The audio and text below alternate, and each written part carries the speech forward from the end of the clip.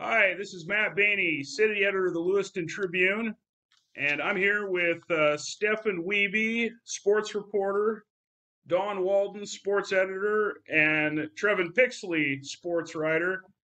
And we're here hours after Paul Petrino was fired as the coach of the Idaho football team. And so we thought just kind of get together and talk about the situation. Um, Stefan, you're our Vandal football beat writer. Um, I'm sure this didn't come as a surprise. I don't know. After you heard the news today, what was your initial reaction? Yeah, I think just like you said, Matt. I mean, it's one of those things that wasn't really a surprise at all. With Paul is one of those. It seems like for a couple of years now, it's been like people are saying, should he be fired? A lot of fans obviously are all, for any team are going to be stepping on stuff like that, and so it's not a surprise at all. But at the same time, you look at his record and how many year after year it's kind of the same thing. It's like they really could. You wouldn't be surprised either way if he's back doing the same thing again next year. So yeah, it was one of those not surprised, but also it was. I don't think it was really totally a foregone conclusion either. With just the track record of what's been going on with him and with the university. Mm-hmm. Steph, what do you think about the timing? One game before the end of the regular season, you know, could they have waited maybe 2 more days, 3 more days to, maybe announce this? Or, I mean, what's your thought on that? Well, it wasn't the university. From my understanding, it wasn't the university's plan to announce it at all. They definitely wanted to wait until after the season. And just from talking to somebody close to that, they were a little, and I think even, I guess, so Terry Gall, the AD, is going to have a press conference as of the time we're recording this tomorrow. And she did do kind of an impromptu thing today that I wasn't a part of. It just kind of did this randomly, and I wasn't there. But from hearing that and some other things, I don't think they wanted this to happen this way. So yeah, as far as how long they've maybe known or were planning it or whatever, I mean that's anyone's guess. I think we'll learn more about that maybe when I do actually talk to her. Um, and so yeah, but I don't think it was their plan. It just kind of happened this way when when obviously when Texas the club looked. Yeah, so your thought was that, it was going to happen, but just the timing of it was a little odd or bizarre or a Yeah, little off. from what I've heard from people I've talked to, it was going to happen, and they maybe knew for at least a little while, but they weren't planning on probably doing it till after the season, which from their perspective, as the university makes sense. And I don't want to speculate too much. I mean, I'm sure that I'm guessing it wasn't probably not a surprise to Paul, but that would be more speculation. But yeah, timing wise, it would have been a little probably smoother for them if it happened after the final game. Sure. So Paul was the coach at Idaho for this is his ninth season. Um, Clearly, the highlight of his tenure was the 2016 season when the Vandals went 9-4 and won the famous Idaho Potato Bowl. And if anybody remembers that game, if you've watched the Vandals for a long time, I'll say I don't think I've ever seen an Idaho football team play better than that. In the first 2.5 quarters of that game, they could have beat anybody the way that they played. Now they almost fumbled away the victory in the fourth quarter, but indeed they looked super impressive in that game. Do you think, Steph?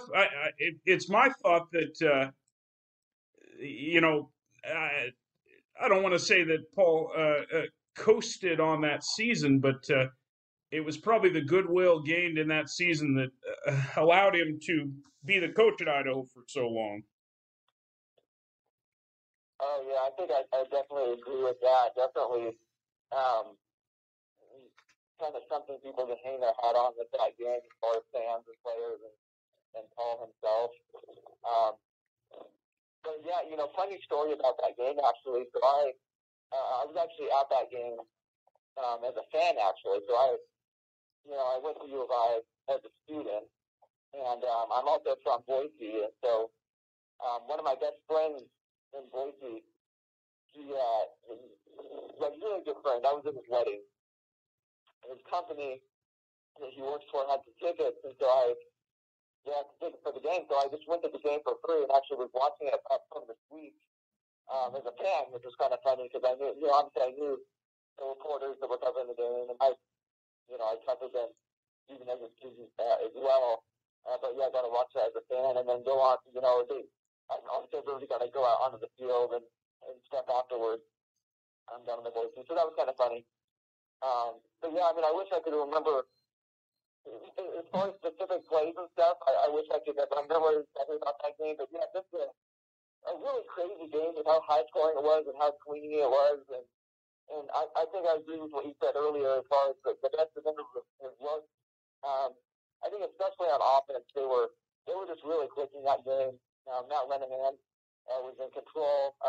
The players on offense were just making big plays. Wasn't there like a one-handed catch or something in that game? That was kind of crazy. So yeah, if Idaho had had some more success, maybe I wouldn't have meant as much. But just based on just how crazy that game was, and it's a bowl game in Boise, and just how the game turned out, it definitely is actually kind of in memories, I think, of a lot of fans and everybody who follows the team. All right, Steph, how many beers did you have that night? Be honest. Well, at that point, I don't know if I even had any during the game, but definitely afterward, I met up with some of the writers, and we went. Yeah, there was a lot of Vandal fans out on the town that night in Boise, and so that was a lot of fun. I don't think anything embarrassing happened, but yeah, definitely a couple beers. With as a fan and seeing all the other fans that were out, yeah, it was a lot of fun. I can kind of understand where you're coming from, because as a lifelong Ohio State fan, we had went so many years without winning the national title. And then here we come to 2003 when they played Miami down in the Fiesta Bowl. And that was the game where it was the phantom pass interference call against Chris Gamble. And, they called it, and everybody back home, we went ape. We were like, you got to be kidding me. And then they picked up the flag, and then, eventually Craig Krenzel led them, down to victory in the second overtime. They won that game, and Ohio State got their first national championship since the 60s. So I can, as a fan, I can relate to that, being that, this was probably Idaho's biggest win in how long?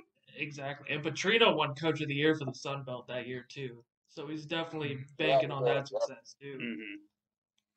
And that it's I'm sure Vandal fans out there who have been in Boise for, of course, Idaho will forever have a perfect record in bowl games, 3-0. 100% win percent. That's right. Take that, Notre Dame. And Ohio State at that. And all three of those wins were in Boise at the Boise Bowl game. And even though Vandal graduates and fans are perhaps in almost equal number to Boise State people in the Treasure Valley, Boise never feels more like Moscow than when the Vandals win a bowl game there.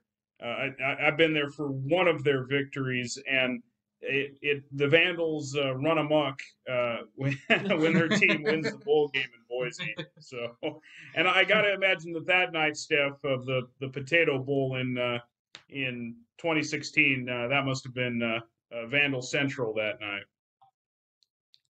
Yeah, it definitely was. Definitely a good time.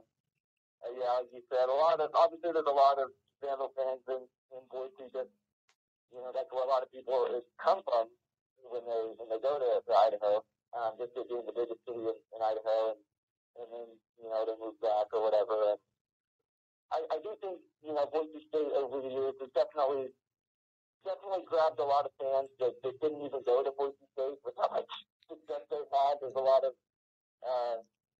you'll see people in Boise State here that probably didn't even go there. And then, of course, the university's pretty big these days, too. So, yeah, there's definitely a healthy chunk of Idaho fans. And, for that matter, I mean, even Idaho State fans. I think I went to, I'm actually from Boise, so like I guess I mentioned earlier, but I think when I was a kid, I went to Boise State with Idaho State, and it was like, oh, suddenly there's a bunch of Idaho State fans in Boise too, apparently from Pocatello, going to that game. So it is kind of, I think Boise is kind of the hub for the different universities as far as definitely state fans, lots of fans from the different places there. So thinking back to that 2016 season, it had been a bit of a climb up for the Vandals. The end of the Rob Akey tenure had been pretty bad, and there was a year of independence, and so it took Petrino a while to build up to that 2016 season, and that clearly was the high water mark. Steph, if you can kind of analyze a bit, why? Any guess as to why that Petrino's team wasn't able to sustain that success going forward after the great 2016 season? Yeah, I think that's a good question, and I don't know if there's, really one answer. I think there's a lot of things you can look at. And it's interesting because you look at, Petrino's offenses, for example, and he really has done some good things with, when they, this year, for example, they have had a lot of injuries and different quarterbacks and stuff, and they're running the ball more. Look back at that bowl game year, and of course they were running the ball a lot because they were doing more traditional passes with Linehan. And he'll tailor his offenses to certain things based on what they should do. He likes to use a lot of different players, get in backups and different packages. But it's like it never fully, I guess, catches steam. It's like they need maybe 2 weeks to prepare for a game instead of 1 or something. And so that I don't know if that's a coaching style thing or what. I think you do look at injuries a little bit at quarterback, especially the past few years. Going back to even Linehan got hurt a little bit, although he was pretty healthy. And then ever since then, there was his son Nathan and Colton Richardson, who's from Lewiston, and they both played back and forth. I think they both were hurt, and then this year there's like 3 or 4 quarterbacks that have got hurt, and that's a tough position to have go through so many guys. But then it's like, how much of that is guys getting hurt, and how much was he actually going to do that anyways, with just his style of playing multiple guys. But yeah, I wish I knew if there was just kind of an obvious answer why they didn't take off, moving down to the Big Sky, or why they couldn't just sustain that success. I know, you just look at social media, a lot of the players obviously like him, and so he's liked by the players. But yeah, just couldn't get it all together. And he had, obviously a long time to do so. Obviously there's been a lot of adversity between moving down to the Big Sky and so good. And when he first took over, they're just really bad. But then you look at the big picture, and he had 9 years, to get put together some more win seasons. So he definitely got more of a chance than a lot of coaches out there would have thought. All right, I got a question for you, Steph. Could he recruit? Can you recruit? Yeah. Do you think, in your mind, could he recruit good, talented players to come there? Yeah, and that's another good question. I think that's another thing you see from the fans is like, oh, there's so much talent, and like he's not winning with the talent he has. And then it's like, I mean, look at who played at quarterback compared to like, some of these guys who, might not have the arm of some of these other teams in Division I football. I don't want to just throw a bunch of guys under the bus, but I think he can recruit. He obviously has gotten, there's been guys that have gotten to the NFL more than once, like Baney, Ellis, obviously. And so he has, individually has some guys who are really good. Again, it just seems like another theme is like some these guys will just have like a really good homecoming or a really good showing his last game of the season or something, but it's just like throughout a season, it doesn't all come together, especially on the road. The teams have really struggled on the road. Looking at the numbers today, something like 1-19 in the Big Sky on the road, which is just crazy how bad that is. So yeah, I would say he definitely can recruit good players. I think if that's a yes or no question, I would say yeah, he can recruit. But it doesn't feel like there's consistency there. I'm sorry, I didn't catch that. I'm sorry. It doesn't feel like they had any kind of consistently good play throughout the tenure. Exactly. But like, they'll have one game where they just look really good, and then others where they just look horrendously bad. It's like there's definitely not. I mean, you just see that this season, and we can go into that maybe more later. But yeah, they're definitely not the most consistent team, and yeah, I guess it's puzzling to me maybe why that is. Right. And I know Matt's going to broach this, I think, at some point, but overall quarterback play, this year in particular, when you're playing 3 and 4 different quarterbacks, you don't find any kind of continuity, any kind of groove. And I think, in particular for this season, that kind of set them back. I definitely agree with that. I mean,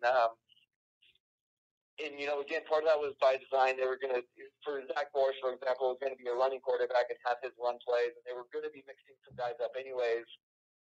The first couple of games playing C.J. Jordan and Mike Beaudry was by design. It was still a quarterback battle, I guess, at that point in the non-conference. So yeah, then you have, you play 4 different quarterbacks total, and none of them. None of them really, I guess, got into a good groove. And I think that especially shows with Zach Boris. I kind of feel the worst for him. He was a running quarterback who was the 3rd or 4th stringer in the off season, and now in all 3 games he started have been, anybody who's read my stories knows I've mentioned a million times, but he's starting against Eastern, Montana, and Montana State, who are all top 10 teams. And he's a guy who, even in practice, is mostly doing run plays, and that's kind of just, setting yourself up for failure because he hasn't even gotten.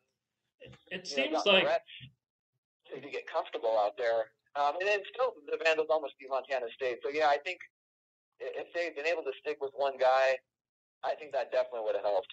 It seems like at the quarterback position, he just and the Vandals as a whole just have a hard time committing to somebody being the guy. Not only this year, but I mean going back, even further with Petrino and Richardson, and it's just always a quarterback battle, during camp, and he's had just a hard time really committing to who his guy is going to be all season. And Trevan, I don't think he really ever settled. Yeah.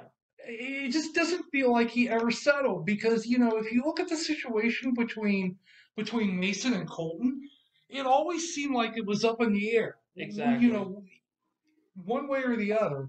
I mean, he finally settled on Mason, but the results weren't there, and that's not necessarily a knock on what Mason did. Mm-hmm. It just was the uncertainty It wasn't. That's kind of what I feel like. It didn't seem like he was ever 100% committed to somebody being the guy. Like it was always up in the air. Like they'd have a bad game, there'd be an injury, the other guy would come in. They'd have a good game, injury, bad play, the other guy would come in. And it was just hard for him to commit to a starting quarterback. And I guess for the two of you guys who've been around this program the most, Steph and Matt, it feels like to me, ever since Scott Linehan graduated, there hasn't been any kind of continuity at that position. Would you agree with that? That's for sure. Yeah. Although not Scott Linehan, that was his dad. Oh, Matt, sorry. Well, Same thing. He was a Vandal quarterback too. But he was a Vandal quarterback. Oh my, it dates back that long. They really can't find a quarterback. But I mean, I guess you get my point. Yeah, I think you're right, Donn. It and perhaps that's a sign, maybe a recruiting weakness, blind spot a little bit, and bad luck for Paul Petrino, that all of the quarterbacks he brought in after Matt Linehan, none ever seized the top job like Matt had, like John Freeze, Doug Nussmeier, any of the old the Vandal legend quarterbacks. That's right. Yeah, there was never a Vandal legend quarterback. If things had played out differently for some of them, who knows? If injuries hadn't intruded, if Trevan would have been there to block for exactly. for your guy Richardson, like you had in high school. If when I was ever at Vandal camp and Petrino offered me a scholarship, when I was out there getting sacks at Vandal camp, protecting Colton's blind side, if he would have offered me the scholarship, maybe it could have all been different. Yeah, and I know Colton would have. And you know what? You guys would have won the FCS title. Yeah, I mean, I was the missing link for the. You were the missing link. That's it. Yeah. You are the missing link. Trevan Pixley at right guard for the Vandals. And we're not talking WWE here, folks. Yeah. Talking nasty boy in the trenches. No, seriously though, I feel like the quarterback struggle is indicative of the Paul Petrino era overall. There was one really good quarterback, and he led them to one really good season, and 8 other seasons, nah. And I hate to say it too, and it sounds cliche, but the quarterback position is the most important position on the field, and even in college football at any level, and that should be your main focus of recruiting. And if you're in a program for 9 years and you're recruiting all this talent, everybody around you saying, oh, you're recruiting so much talent, but the quarterback position's your biggest glaring weakness, that brings up a lot of red flags and question marks, in my opinion. Yeah, and Petrino was I believe a quarterback in college himself, and he's an offensive guy, so that's completely his wheelhouse and stuff is that position and doing the offense. So yeah, it is a little interesting. As I say, I think that makes it even more mystifying as to how they could not find and settle on one guy for a 2-year stretch or a 3-year stretch. Yes, I hear you, Vandal fan. Mason Petrino, I understand. However, what was the record? Well, let's unpack that a bit. So, of course, as Donn alluded to, there are Vandal fans out there tearing their hair out right now saying, how could Paul Petrino have started his son at quarterback for that long? And, I think for a lot of rank and file Vandal fans, the fact that he did start his son at quarterback for so long and his son's quarterback capabilities are debatable at a college level. Size-wise, especially. Sure, not a big guy, not a huge arm. Anyway, that's his biggest sin, I think, for a lot of Vandal fans. And I don't know, Steph. What are your reflections on the Mason Petrino starting quarterback controversy at Idaho? Yeah, I think that's interesting because I was, I wasn't. I guess I did do a couple stories. I wasn't the beat writer during the Mason Petrino era, but I did, see, I did cover them a little bit. There's, some sidebars and stuff. I think it's like obviously Mason did not have the strongest arm. I don't think anybody could really argue he didn't really have a Division I quarterback arm. At the same time, I think he was kind of doing all he could. I don't think he had a ton of turnovers. He could run and he would do the short passes. And of course he could throw it downfield still. And it's like they were still winning some games. And then even like you look at his last game against Northern Arizona, I don't have the numbers in front of me, but he had something like 600 yards of total offense or something in that game, like 7 touchdowns in his very last game. And so you don't do that if you're not an athlete, if you don't have some ability to very good quarterbacks who never have a performance like that. And so, but then at the same time, it's like, obviously defenses are kind of, they know the limitations. They know what they can do when they see him at quarterback, and that they're maybe not going to have to play back as far, or there's going to be some sort of throws and stuff. And so,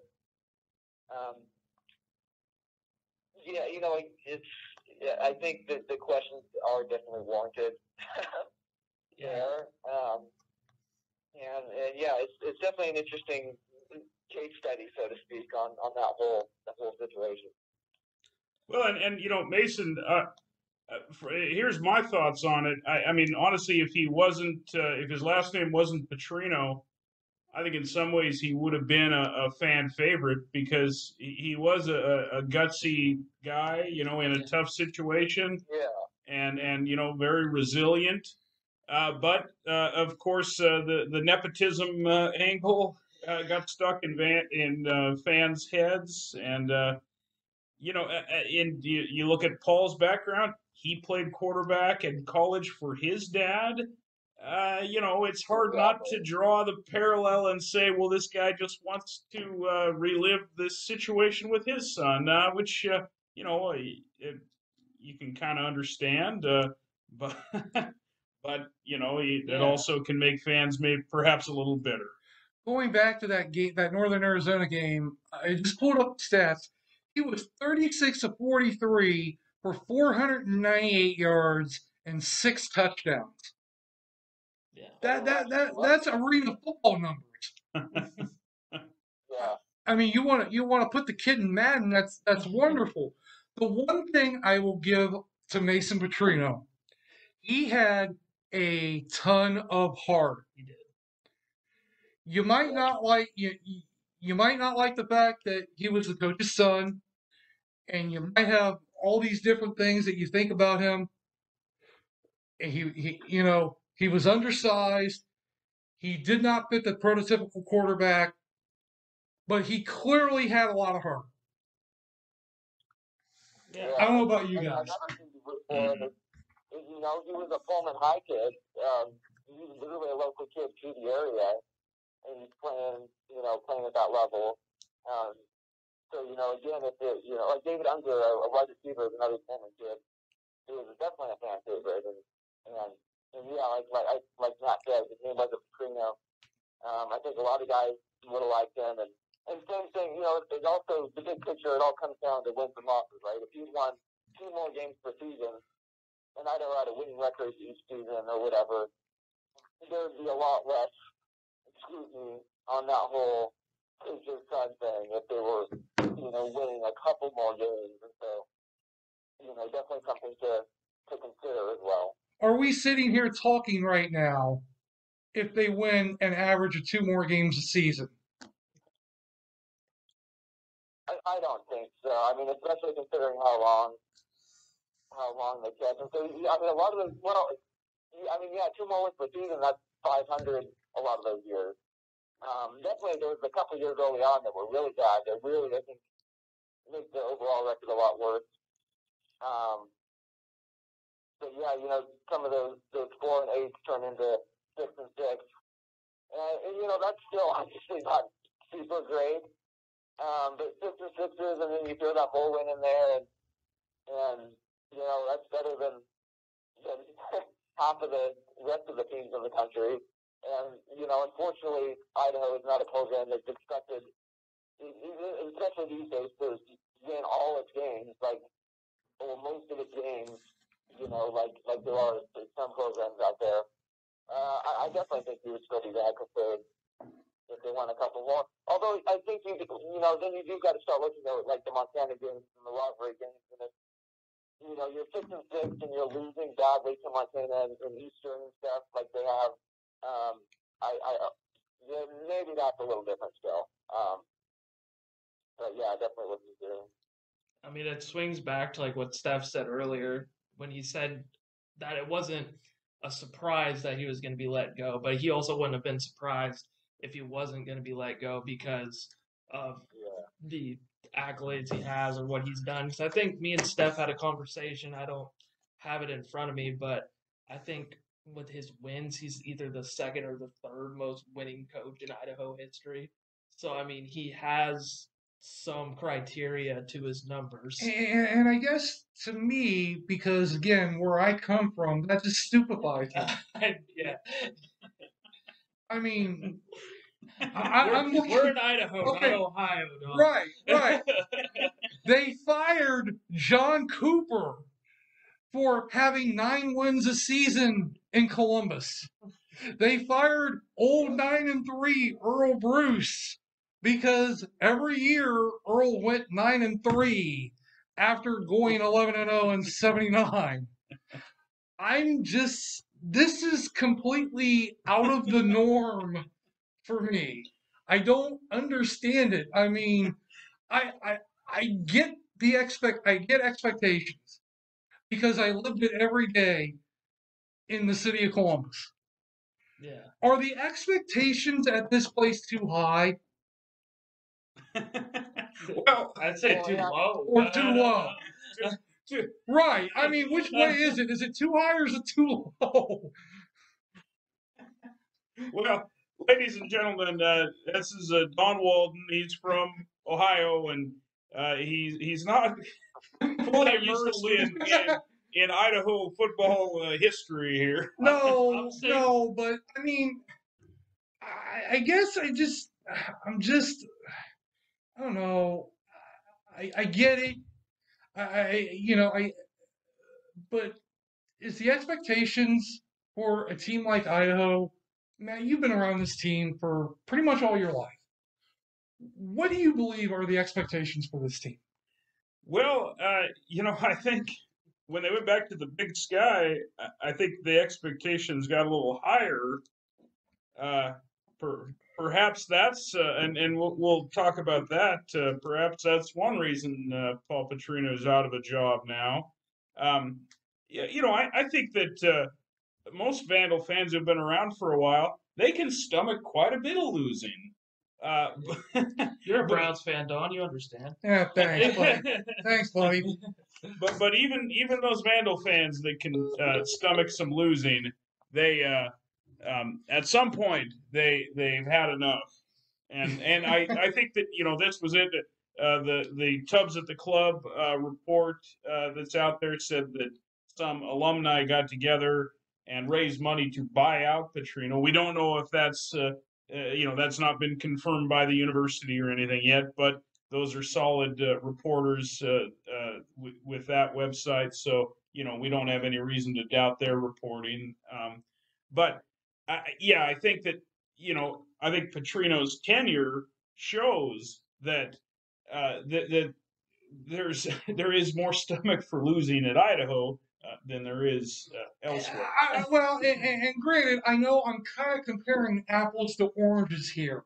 We're looking at Ohio State, which is a top tier football bowl subdivision program, versus Idaho, which was, I mean, they did play in the FBS. Mm-hmm. I understand that, but not on the same level as a Power 5 conference. So maybe the fan base that can tolerate a little more losing. I know if I'm a hardcore fan of any team, I'm not wanting them to lose no matter what. I don't care. I want them to go 11-0. Dang it. If this new coach at Idaho gets 6 or 7 wins, they might sign him to a 10-year extension. I mean, Trevan's right. Yeah. Stephan, are you back? Yes. Okay. Yeah. I wanted to add something to that conversation. I think, maybe just examining more, look at all the records of all the coaches, but, Idaho did fire its coaches when they lost, which was, the last couple decades, obviously, has been a lot. But, Bob Akey was fired, and you go down the list, and these coaches that didn't win, they didn't last that long. And so it's not, I would say, an Idaho thing, back to the end of time. It's kind of like, what is, like, this thing with Petrino, who's been here for 9 years, been in Moscow for 9 years. It's kind of the anomaly, I would say. And it's just interesting. We don't want to go back to this too much as we were, talking about his son and the name Petrino and stuff. But I think it is something that people maybe are thinking about is did he get a little more slack because his name is Petrino and he coached in the NFL, and Petrino's a name that everybody knows in college football. If his name had been, Joe Schmo, maybe he would have been fired earlier. Just worth considering that as well. You bring up a good point, Steph. I think for most previous Idaho coaches, either they won enough that they got a better job, or they lost enough that they got fired. His 9-year tenure, when you look back on the history of coaches, it's going to look a little out of place. Nobody comes close to that in recent time, a 9-year tenure at Idaho. So it's kind of a strange anomaly in the scope of it. And I think you're right. I think his name helped him, and certainly the 2016 season helped him. Even the upheaval the program's been through maybe helped him. When they're making all these transitions, going from the Sun Belt to Independent to the Big Sky, the school probably didn't want to change course when they're in the midst of those things. And maybe even COVID helped them last year.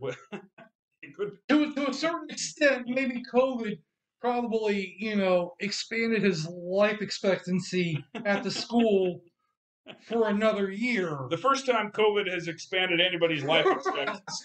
And it'll probably be the last time, to be honest with you. I think so.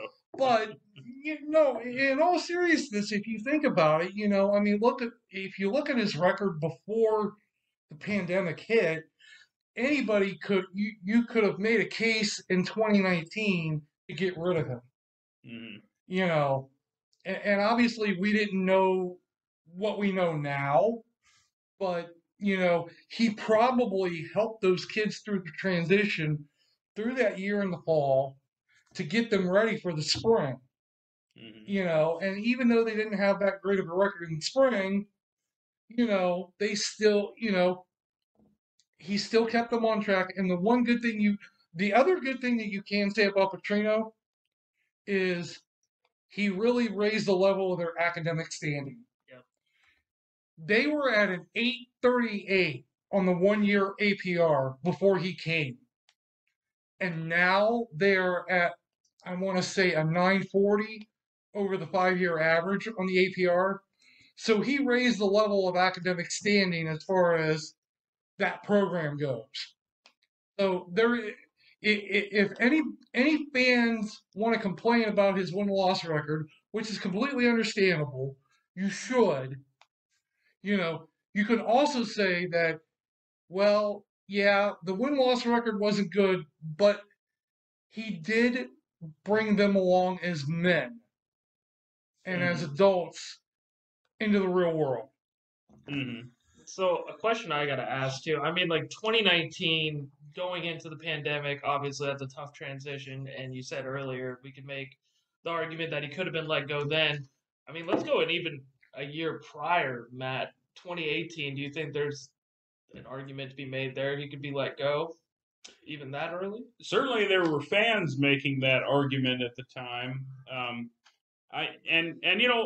Frankly, I'm surprised part of me is surprised that didn't happen. I mean, the records that were being put up at that time aren't necessarily the sorts of records that keep a coach in place. I got to think that at the time the transition to the Big Sky was maybe part of that. I think that they didn't want to have to introduce more upheaval when there already was plenty of other upheaval. So. I know that, and I don't want to harp on this. I think we covered it pretty well, but I think that the Mason Petrino starting a quarterback situation rubbed plenty of fans the wrong way. Frankly, I think that that's the biggest issue for a lot of people.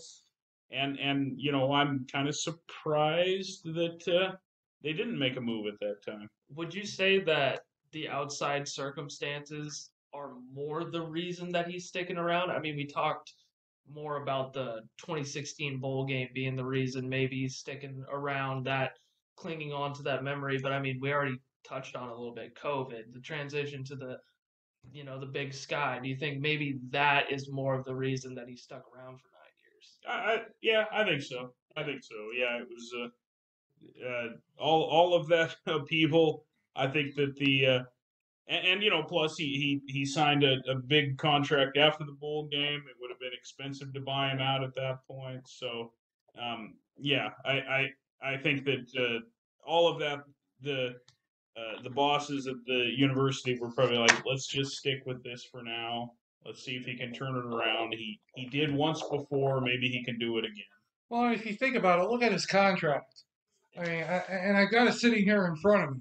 He's making $400 and some odd $1,000, and $255,000 of that is with his media stuff, his radio show, all the outside extremities, as far as all the media contracts and things of that nature. His base salary is just $191,214. Oh, Yeah, it's amazing, isn't it? But if you add in the media stuff, it's almost $455,000. Sorry, Steph, I apologize. Go ahead. Yeah, I think that's interesting how it breaks down. So Steph, I wonder. So okay, Idaho has switched to the Big Sky, and they certainly haven't dominated the league. Haven't taken it by storm. No. Oh, come on. And I think that there were a lot of fans who didn't want to make the switch, and even the fans who wanted to make the switch probably didn't necessarily think Idaho would dominate the league, but maybe they thought they'd have a winning record in the league, and that didn't happen. I guess, can you maybe sum up for us what's your best guess? Why is it that Idaho hasn't become a power in the Big Sky so far? Yeah, well, I think that, I guess the most simple answer is so they won the bowl game, and obviously that bowl team was really good. I mean, they would maybe have not have won all their Big Sky games, because certainly the Big Sky is I think, a very good conference, and let's face it, the Sun Belt, especially at the time, was not the toughest. I mean, literally bottom barrel FGS conference. Mm-hmm. And so I don't think that, whoever they were playing, New Mexico State and stuff, is that much, arguably worse probably than Montana State anyway. Mm-hmm. But yeah, so if if they had gone from that bowl win directly to the next season and stunk it up, that would have been really puzzling. But I think one thing that kind of gets lost is the next year they went 4-8 the next year, and I believe they still had. I'd have to go back. I believe they're still getting for another year. I think But, so. Yeah. Yeah, so that was Runyan's senior year, and obviously other players too, you know. And so they directly went from winning a bowl game back to, you know, kind of sticking it up, and then they go down to the Big Sky and they lose. You know, you lose a bunch of scholarships with that too, because there's less scholarships allowed, and so that affects recruiting. And I'm sure it affects your recruiting anyway because you're going down. And so they already honestly weren't that good the year prior. And then you're not going to be making big recruiting jumps going down. And, you know, it's just maybe they just weren't actually that good. It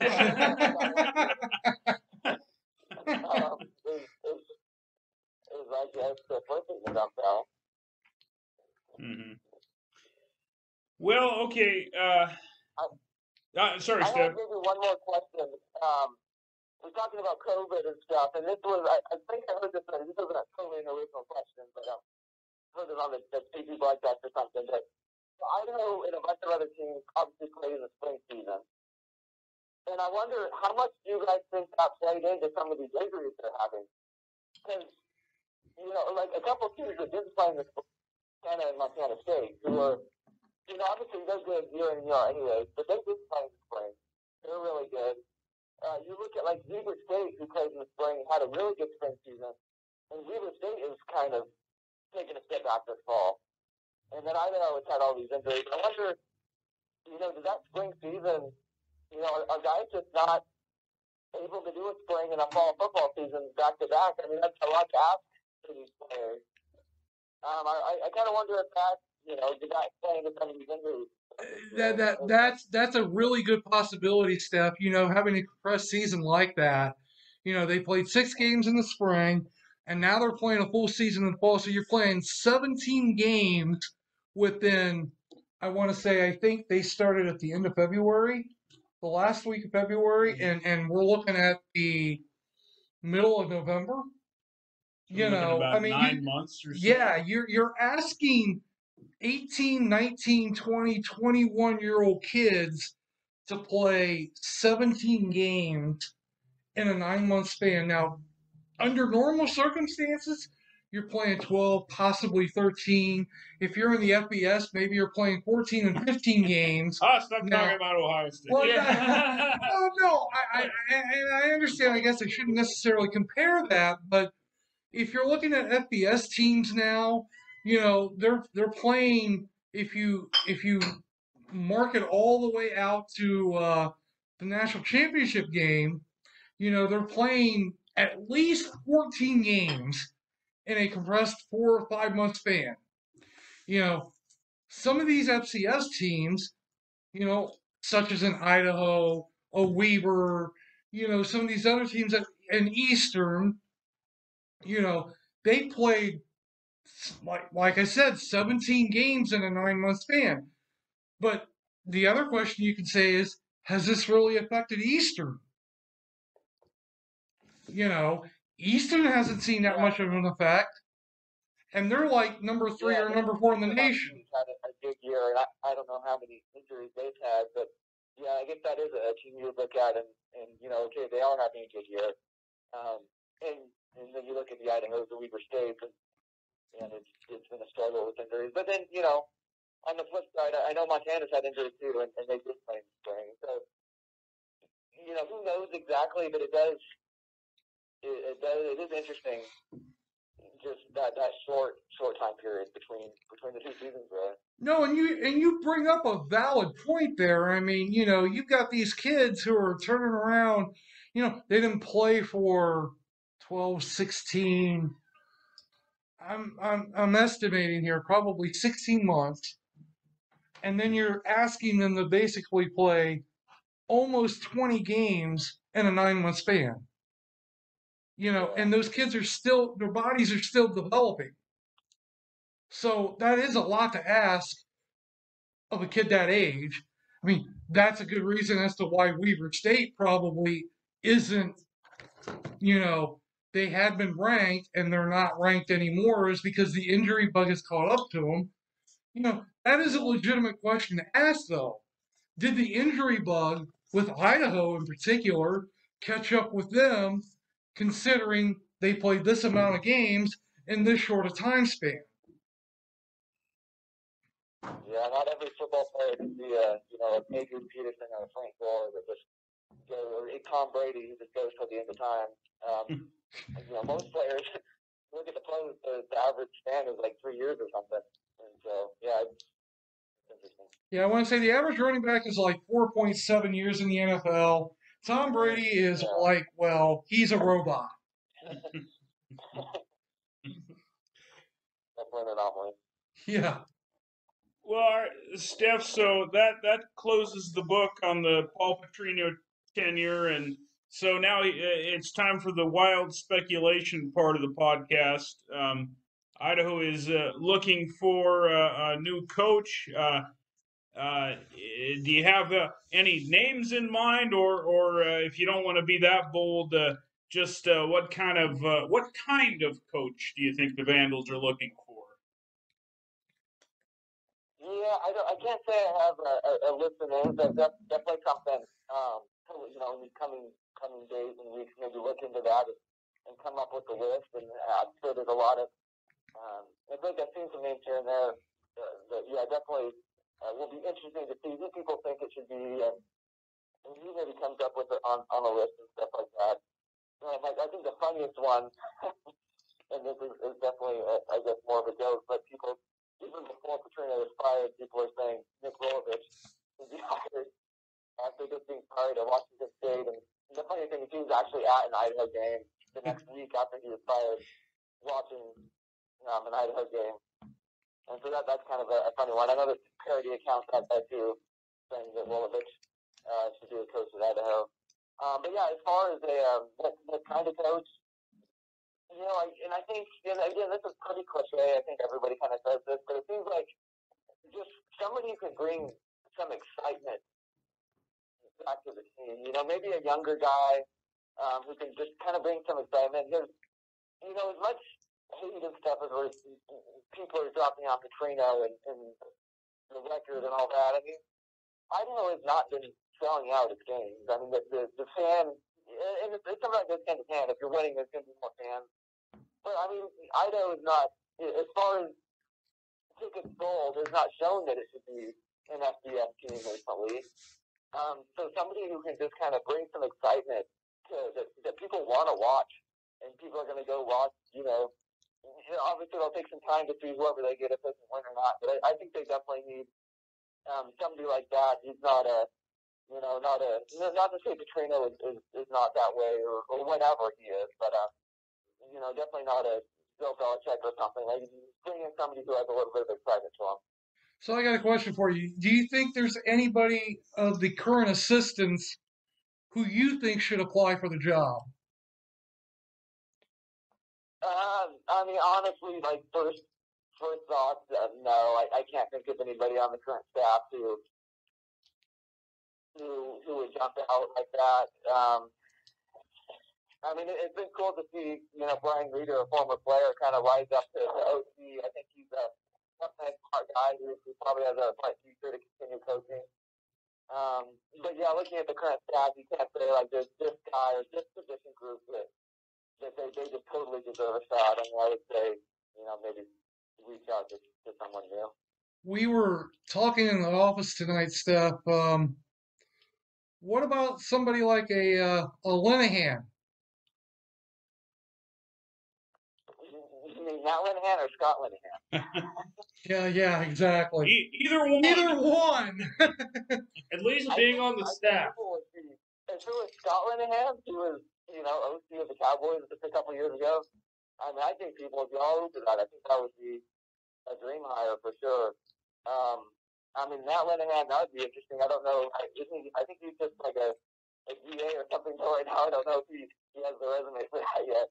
Definitely a smart guy, though. Would it be too much money, though, considering, what they were just paying Petrino, on the other hand? think whoever the next coach is definitely going to be making not that much money. Right. I think we figured that one out. Yeah, so yeah, I mean, that's the good question. Is who can they get with what the salary is going to be? What is the salary going to be? But the coaching carousel is always moving. There's always, a good coordinator or something who's going to want to take the gig, just like Petrino did back in the day. So I think they can definitely get somebody who, there's maybe some excitement about. But yeah, it'll be interesting to see how quickly they make the decision and how that ends up going. All right, so I have a question to pose to all of us here in this room and on the phone. How attractive of a job do you think this is? I mean, I guess I can start. I mean, again, it's not going to be the most attractive position, but I think anybody who looks at it though, and there's Idaho does have the history as a good football program, and it's still a Division I. It's an FCS team, but it's still a Division I program. And so I think, it's not as bad as maybe some people would think. But then, yeah, you look at the records recently and the attendance recently and stuff like that. That it's definitely an upward climb for whoever gets it. And there's going to be people that don't want to take that challenge. Who would rather just. Because it's tough being a coach. I mean, if you're Petrino aside, it's either you win or you start over somewhere else, or you climb up and move on. And so, Idaho really has definitely not been a place where people advance onto that next big gig. And so, yeah, it'll definitely just be a swing around. Guys? Well, it's traditionally it's a place where a young coach maybe earns their spurs and then moves on to a bigger job, and I think that's probably I would say that's the best tact for Idaho to take, to hire a younger coach who is moving up the ladder, and Idaho is a rung they can stop at on their way up. And I'll also say that other than Rob Akey, every single Idaho coach since Dennis Erickson in 1981 had a previous tie to the program, including Paul Petrino. I'll bet that if I'm going to put some money on it, I think that whoever they hire next is going to be somebody who had a previous tie to the program. Now, let me ask you a question because you bring that up. Do you think it would be good for once them to go to the outside of the program? Yes. So I think, right, like you were saying earlier about how attractive is this job. This job's not going to be attractive to somebody who is a Division I mainstay. No. It's not going to be an FBS attractive kind of a thing. Yeah, exactly. But somebody who may be an assistant at, I don't know, we can say.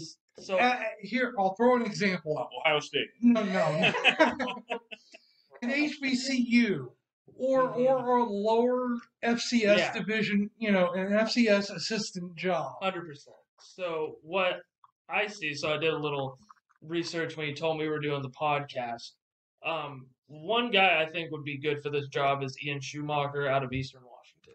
So he stepped out as the offensive coordinator and the QB coach 2 weeks ago from Eastern Washington. He cited personal issues. But Eastern Washington, before he stepped down, are averaging 628 yards per game on offense. So this is a young coach. I think he's in his mid-30s, and they need to step out of the norm from hiring within the system because obviously it's not working.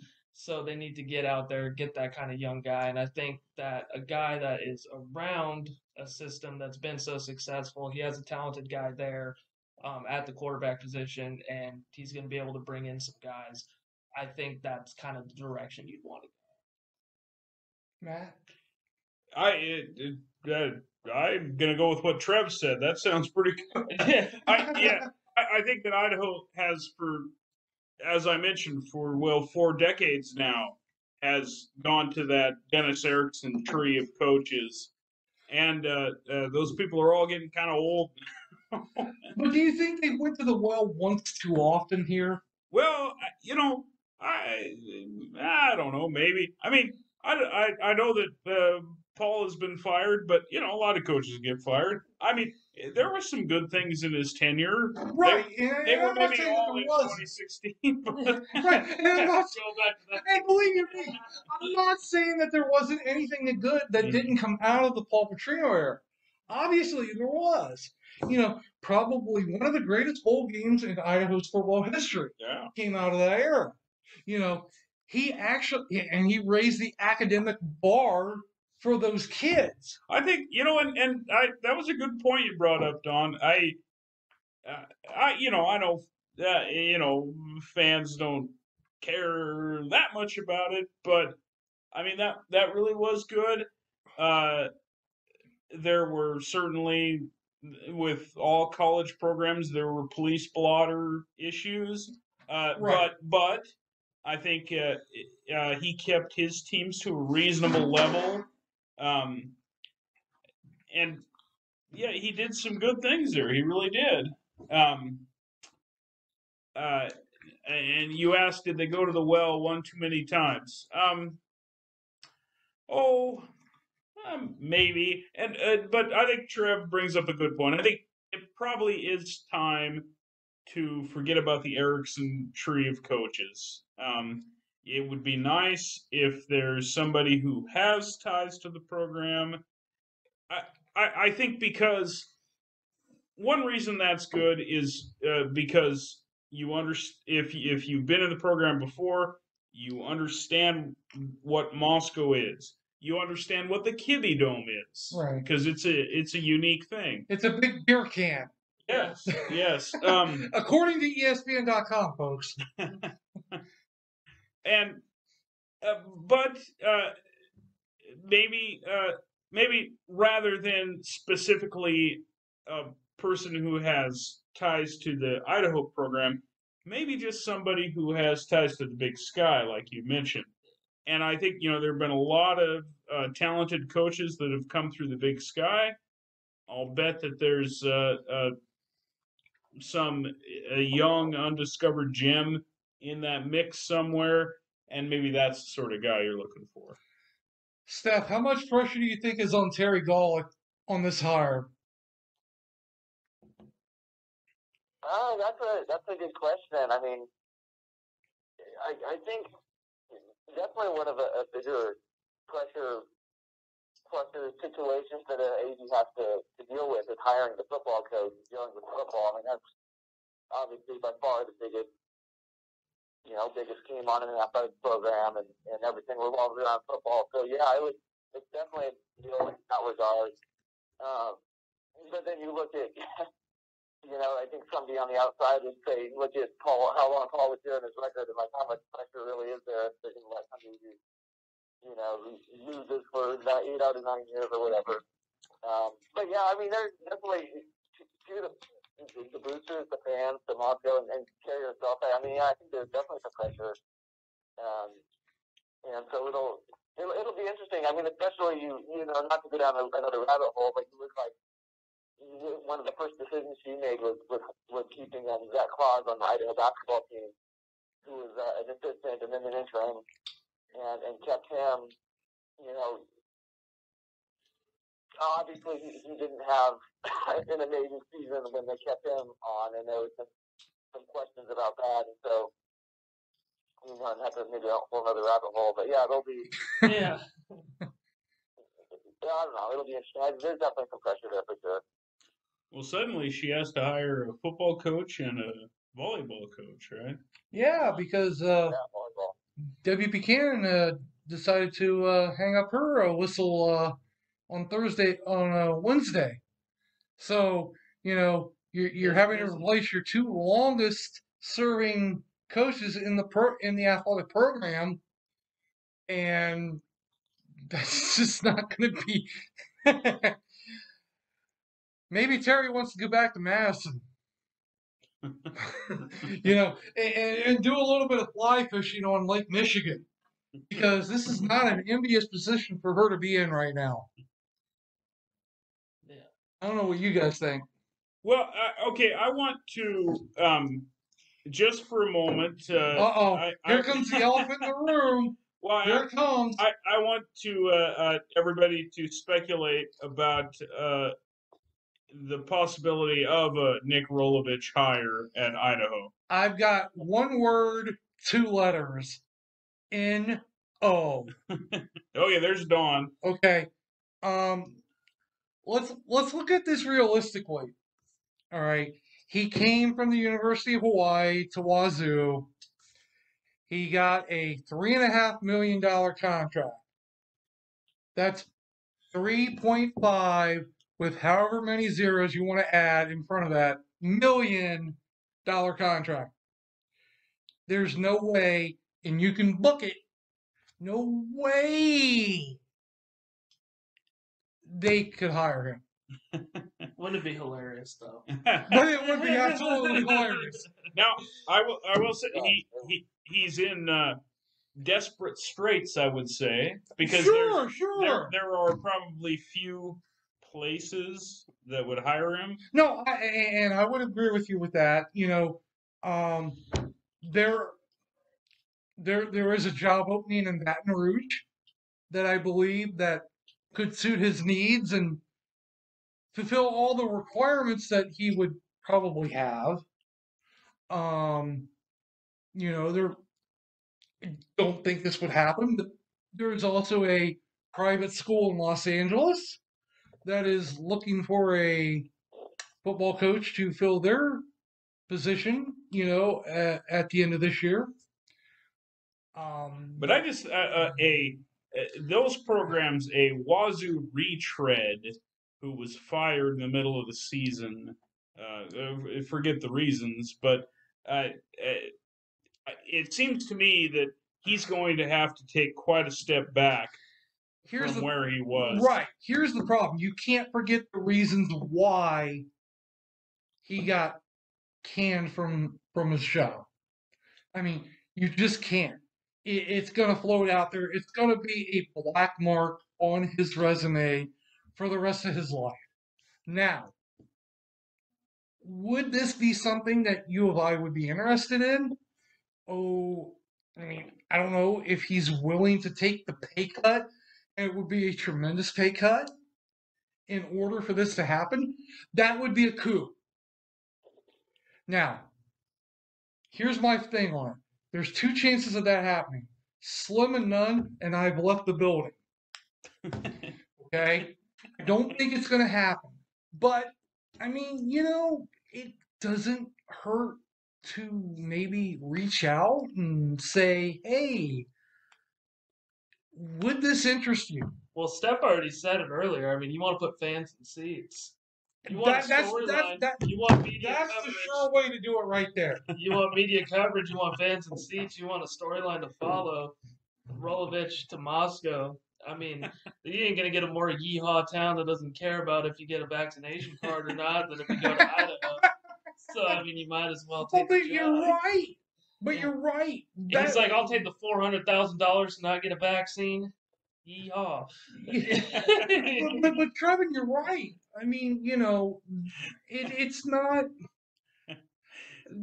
There is some restrictions, but he wouldn't be as restrained as he would be over on the other side of the border. Exactly. Yeah. You know, so I mean, you bring up a very good point. I mean, we're all kind of sitting here laughing at this stuff, and maybe it really is out of their real, you know, the realism. Maybe we're all living in a dream world here, but I mean, stranger things have happened. Yeah, it's definitely kind of funny to think about, and like Trev just said, it would definitely bring a lot of excitement. I do think, kind of like Matt alluded to from a serious aspect, and like you guys have been saying, I mean, he's taking a really big pay cut.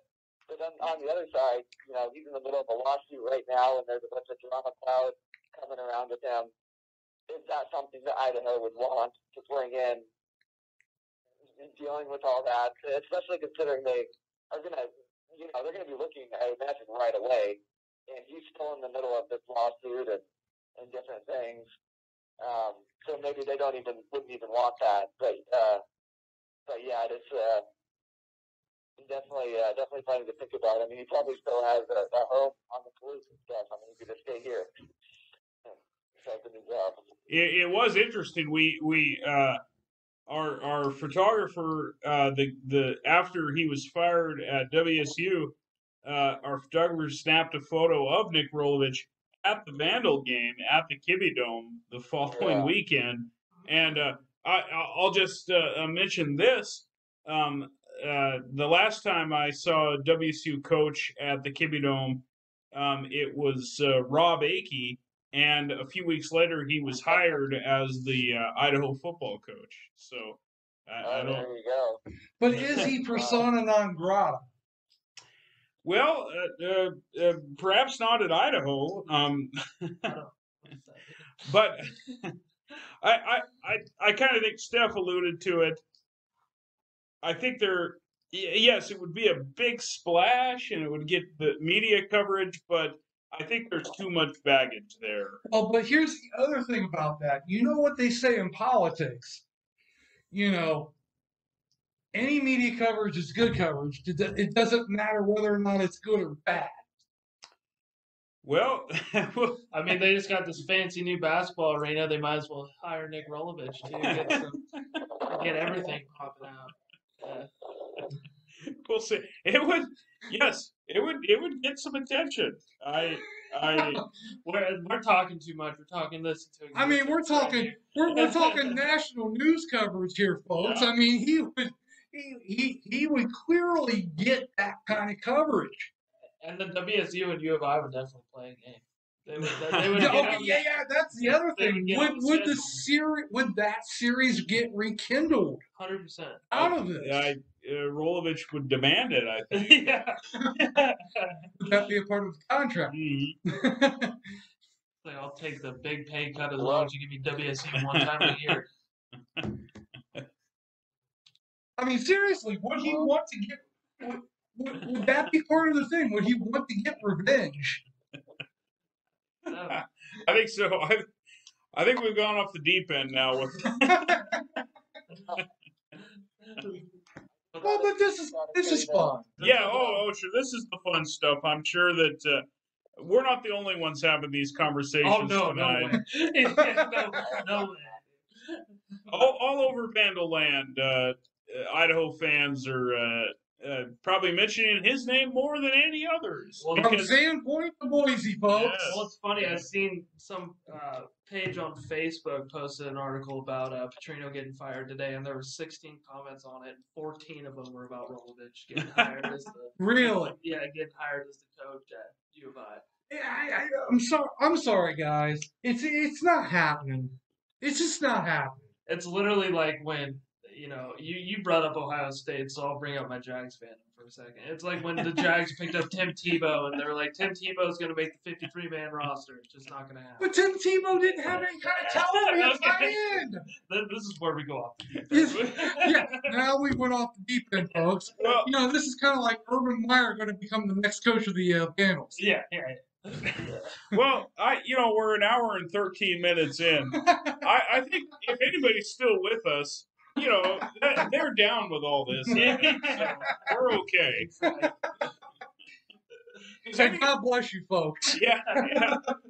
Yes, our Trevan here, he has one of the best Jags YouTube channels. Yes, he is. Yes, he does. Second best. No. It's the best. Let's just say it's the best. The best, but the second best numbers wise. Whatever. Trevan, tell us where we can find your Jags page. So you can find my Jags YouTube content on Treeb Talks, and you can follow me on Twitter at Treeb Talks. Twitter's kind of died down to mostly the stuff I do here. So if you want to follow me on Twitter, it's Treeb Talks.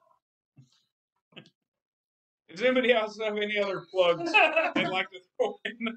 Sorry, I forgot I was the only one under. Hey, I'm a lost character in a book. That's all I know. I forgot. with my Twitter feed. Steph's on the phone, but I forgot I was the only one in the room under 40, so I have something. Wait,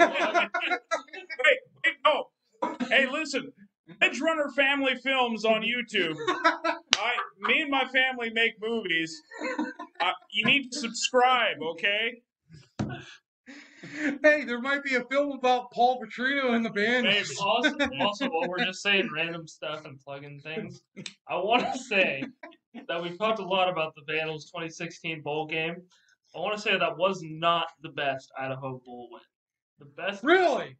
The best Idaho bowl win was when the Vandals beat Bowling Green in the Humanitarian Bowl. Well, okay. I was there for that game. And yes, in terms of excitement, you are correct.